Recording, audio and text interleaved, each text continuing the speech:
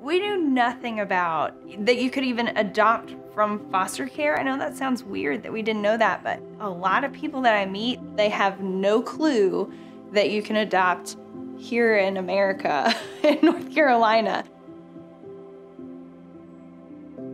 You just don't assume that there's such a need here, and when you hear the numbers of what there is just locally, it is staggering. So it's like, man, we can stay right here and give a kid that needs a home right down the street.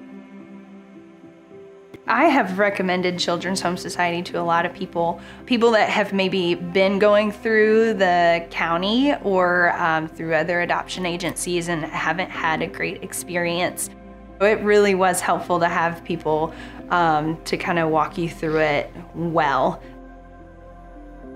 They definitely held your hand the whole time, which was nice, because you're living life, you're working, you're doing all the other stuff, and life piles up, but they're a fantastic resource. Yep. We're the Myers, and our lives were forever changed by adoption.